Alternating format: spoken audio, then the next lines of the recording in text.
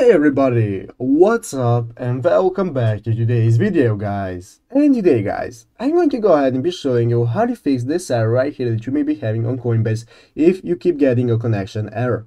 This is a common problem that a lot of people get, so I'm going to go through the necessary steps that you need to take to get rid of the problem and fix it. But yeah guys, make sure to watch this quick and easy video till the very end and follow my steps correctly so you can make sure this works the same for you and that you can do this yourself. But yeah guys, let's get straight into it. So guys, the first thing you want to do is go ahead and open up the official Coinbase application on your mobile phone. And as you can see, now I can open up the application and you want to go ahead and try to do something. Let's say you want to either buy or receive crypto, and when you do try, you get this error right here, the connection failed. There are a couple of solutions that you can try.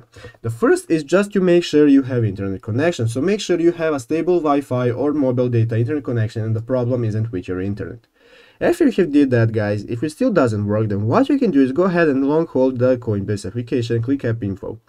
Now guys, you want to go ahead and clear your storage and cache. So go ahead and click on clear storage guys, and after that click on clear cache. And after clearing storage and cache guys, go back to your Coinbase account and log in again. And after logging in again guys, now you'll see that you probably no longer have the problem and fixed. If it still doesn't work for some reason guys, just go back to the Play Store and uninstall the Coinbase application and download it again and open it up, and now it should usually fix the problem. If it still doesn't work, just go ahead and contact their support and ask them what the problem is, and they will usually tell you how to fix it. But yeah guys, basically that's how you do it, and those are the steps you need to do. So I hope this video was helpful. If it was, make sure to leave a like and subscribe to the channel. So guys, thanks for watching, take care and bye.